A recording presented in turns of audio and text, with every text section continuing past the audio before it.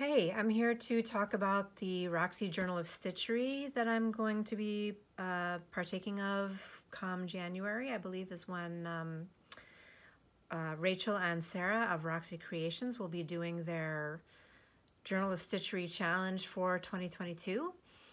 And so far they have had us make our book and our pages and our signature. I believe they are using, Rachel and Sarah are both using the cover of a book for their journal, but I didn't really have any good books.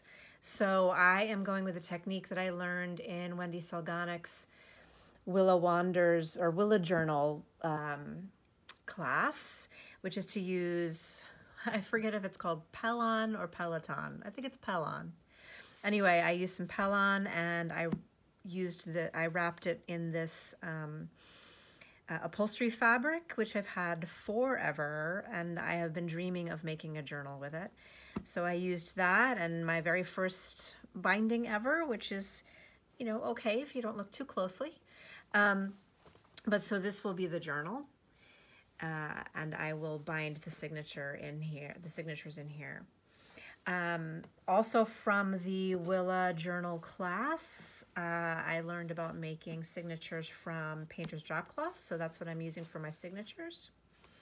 And I just essentially hemmed them with an invisible hem so that I can fray them a little bit, but they won't continue to fray. So hopefully I'll have nice frayed edges.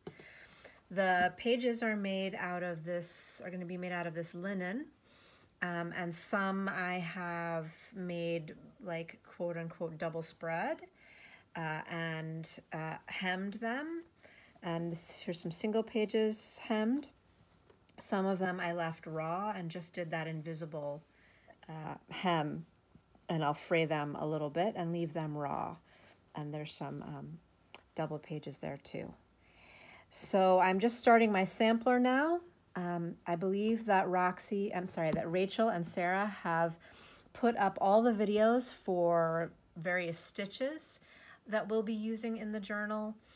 So I've started on my sampler and we'll continue to work on that so that I will be ready to go in January.